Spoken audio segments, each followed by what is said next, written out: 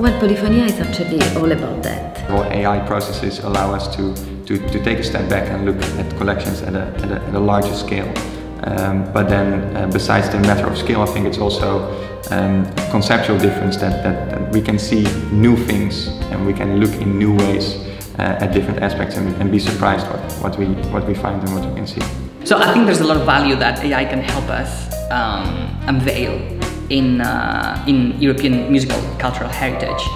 As long as we think of AI in combination with human intelligence, right? So if we think of ways of using AI, right, for discovering new things that we didn't know about music collections in European institutions, many of them represented in Polifonia.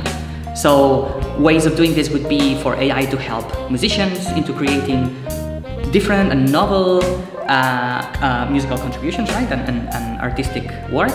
AI is very powerful technology. Is changing several industries. One of them, for sure, is music industry. I think that at the moment we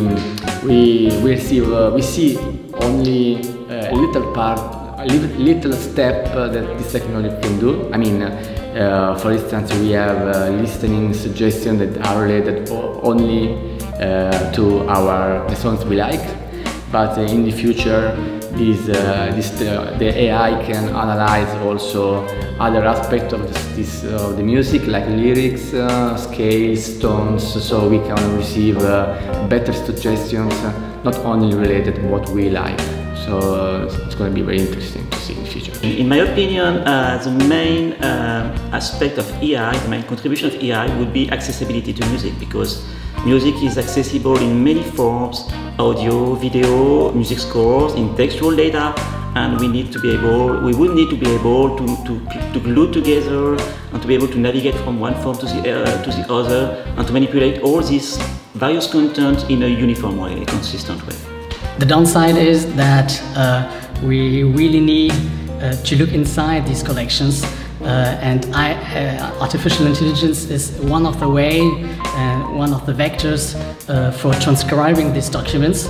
There are, however, huge challenges. For example, when it comes to optical recognition of scores, this still remains a big challenge. Artificial intelligence technologies can help analyzing heterogeneous sources, so with different approaches. When we extract information and knowledge relevant from these sources, we can put them together in a network of data that we call knowledge graphs.